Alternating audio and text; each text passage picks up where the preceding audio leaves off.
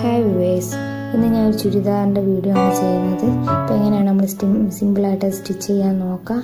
ആദ്യം തന്നെ കഴുത്ത് നമുക്ക് 3 ഇഞ്ച് മാർക്ക് ചെയ്തിട്ടുണ്ട്. അടുത്തതായിട്ട്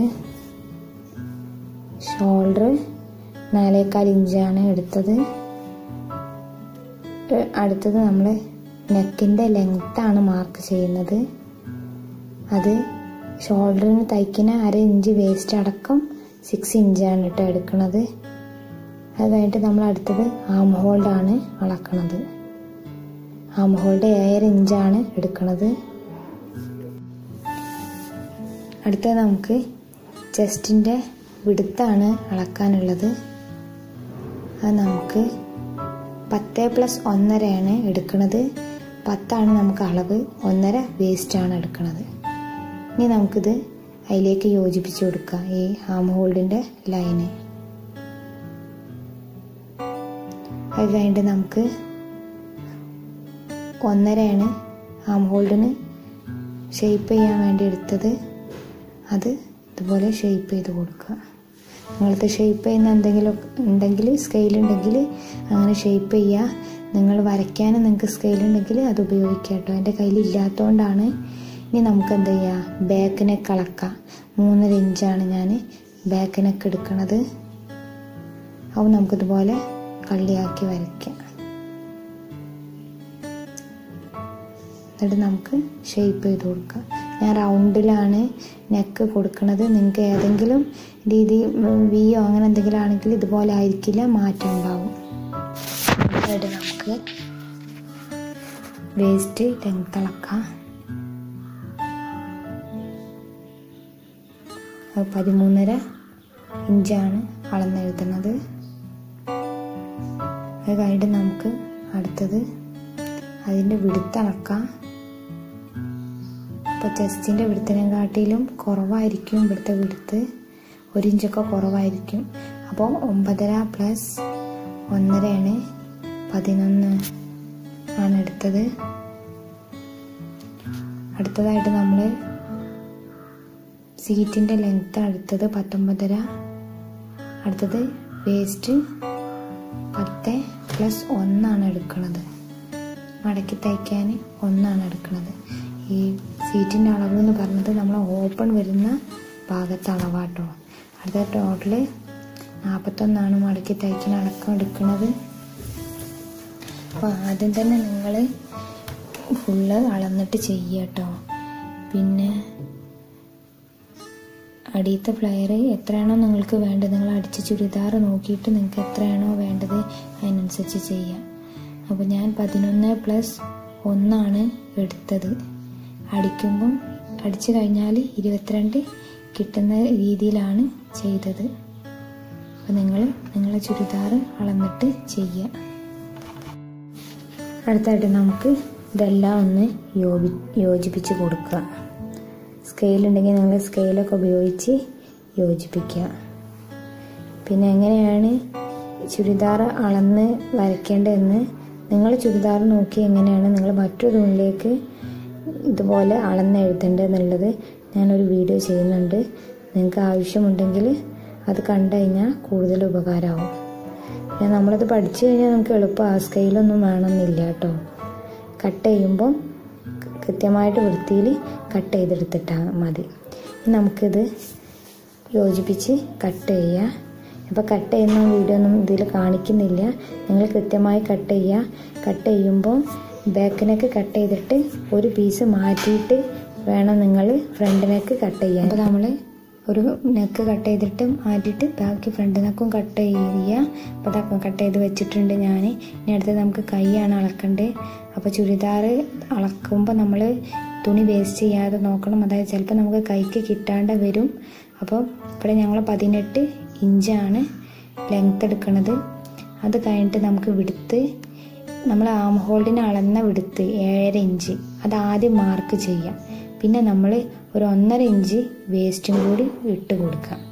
അത് കഴിഞ്ഞിട്ട് നമുക്ക് താഴേക്ക് 2 ഇഞ്ചാണ് ഞാൻ എടുക്കുന്നത്.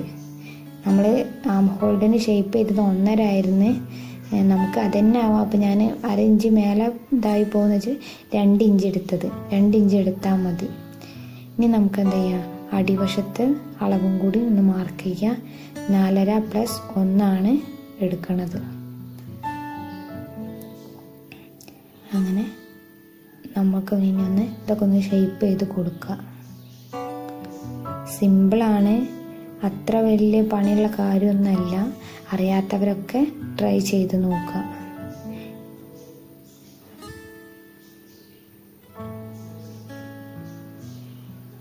അതുപോലെ തന്നെ തുടക്കക്കാരൊക്കെ അടിക്കാൻ ഒരുങ്ങുമ്പോൾ കോട്ടനായിട്ടുള്ള നല്ല തുണികൾ ഉപയോഗിക്കാം.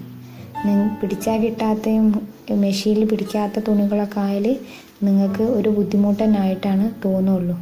അപ്പോൾ നമുക്കിത് കട്ട് ചെയ്തെടുക്കാം. അടുത്തായിട്ട് നമുക്ക് സ്റ്റിച്ച് ചെയ്യാൻ നോക്കാം. അപ്പോൾ ആദ്യം തന്നെ ലൈനിങ് മുറിച്ച് വെക്കണം കേട്ടോ. ഞാൻ കാണിച്ചിട്ടില്ല എന്നുള്ളൂ. അതുപോലെ ലൈനിങ് മുറിക്കുക. എന്നിട്ട് എന്ത് ചെയ്യുക, നല്ല വശത്ത് ലൈനിങ് വെക്കുക. എന്നിട്ട് കഴുത്ത് കട്ട് ചെയ്തിട്ടുണ്ടല്ലോ അതിലൂടെ അടിച്ചു കൊടുക്കുക. ഇനി നമ്മൾ എന്ത് ചെയ്യുക, മറയ്ക്കുക. ലൈനിങ് മറച്ച് കഴിഞ്ഞാൽ ഇതാ നല്ല വശം ഇങ്ങനെ ഇരിക്കും. അത് കഴിഞ്ഞിട്ട് നമുക്ക് ഷോൾഡർ കൂട്ടിയിട്ട് വേണം കഴുത്ത് പ്രസ് ചെയ്തടിക്കാൻ. അപ്പം നല്ല വശം വെച്ചിട്ട് നമുക്ക് ഷോൾഡർ എന്ത് ചെയ്യുക, കൂട്ടി കൊടുക്കുക. അപ്പോൾ ഇതുപോലെ അടിക്കുക. അപ്പോൾ നമുക്ക് മറച്ച് നോക്കുക, ഷോൾഡർ നല്ല വൃത്തിയിൽ അടിച്ച് കിട്ടിയിട്ട് അത് കഴിഞ്ഞിട്ട് കഴുത്തൊന്ന് പ്രസ് ചെയ്തും കൂടി അടിക്കുക കേട്ടോ. അത് കഴിഞ്ഞിട്ട് നമ്മൾ 2 ഭാഗവും അങ്ങോട്ടും ഇങ്ങോട്ടും മറച്ചിടുക. എന്നിട്ട് കറക്റ്റ് ഷോൾഡർ അടിച്ച ആ ഭാഗത്ത് നമ്മളെ കയ്യിൻ്റെ പീസ് വെക്കുക. അതായത് നല്ല വശം ഒരേപോലെ വെക്കുക. ഇതിപ്പോൾ അടിക്കുന്നത് ചീത്ത വശത്ത് കൂടെയാണ്. അങ്ങനെ നമ്മളിതാ കൈയെല്ലാം ഷോൾഡർ കൂട്ടി തയ്ച്ചിട്ടുണ്ട്. ഇനി നമുക്ക് കൈയിൻ്റെ വക്ക് മടക്കി അടിക്കണം. ഞാൻ കാണിക്കുന്നില്ല, നിങ്ങളിതുപോലെ ചെറുതായി മടക്കി തയ്ക്കാം. ഇനി നമുക്ക് എന്ത് ചെയ്യുക, 2 സൈഡും നമ്മളെ സീറ്റ് വരെ, അതായത് 19 ഇഞ്ച് നമ്മൾ അളന്നത് വരെ നമുക്ക് അടിച്ചിട്ട് ഇതുപോലെ തിരിച്ച് അവിടെ നിന്ന് ഇങ്ങോട്ടും അടിക്കുക. 19 കൊണ്ട് നിർത്തിയിട്ട് തിരിച്ചടിക്കുക. ഇനി നമുക്ക് എന്ത് ചെയ്യുക, സൈഡാണ് കൂട്ടാനുള്ളത്. അപ്പം നമ്മൾ 19 ഇഞ്ച് അളന്ന് വെച്ച അവിടെ നമ്മൾ ഓപ്പണിൻ്റെ അവിടെ ഇതുപോലെ വലിച്ച് പിടിച്ചിട്ട് ഇതുപോലെ വക്ക് മടക്കി തയ്ക്കണം.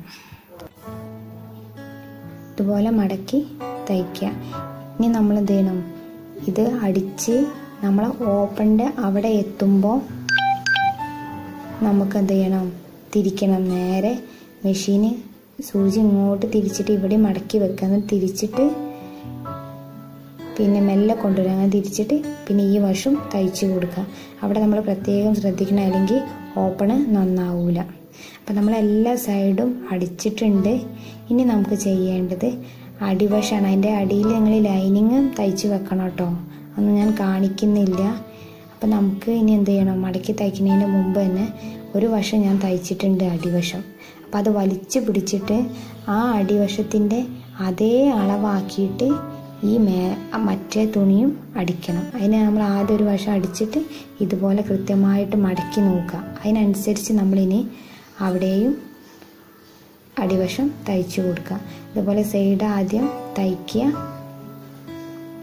അത് കഴിഞ്ഞിട്ട് സൂചി തിരിച്ചിട്ട് അപ്പുറത്തേക്കും മൊത്തത്തിൽ അടിച്ചെടുക്കുക.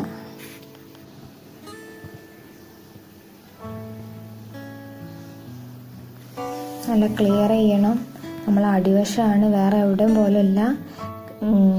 കൊളായി കഴിഞ്ഞാൽ പെട്ടെന്ന് തന്നെ കാണും. അപ്പോൾ നമ്മൾ ചുരിദാർ തയ്ച്ചിട്ടുണ്ട്. ഇത് സിമ്പിളായിട്ട് തുടക്കക്കാർക്ക് വേണ്ടി തയ്ച്ചതാണ്. അപ്പോൾ ഇതുപോലെ തന്നെ അടിച്ചു കഴിഞ്ഞാൽ നമ്മൾ സൈഡൊക്കെ നല്ല കൃത്യമാണോ നോക്കണം. അടിവശമൊക്കെ ഇപ്പോൾ നല്ല കൃത്യമായി വന്നിട്ടുണ്ട്. അപ്പോൾ നിങ്ങൾ അടിക്കുമ്പോഴും ശ്രദ്ധിക്കുക. Thank you for watching.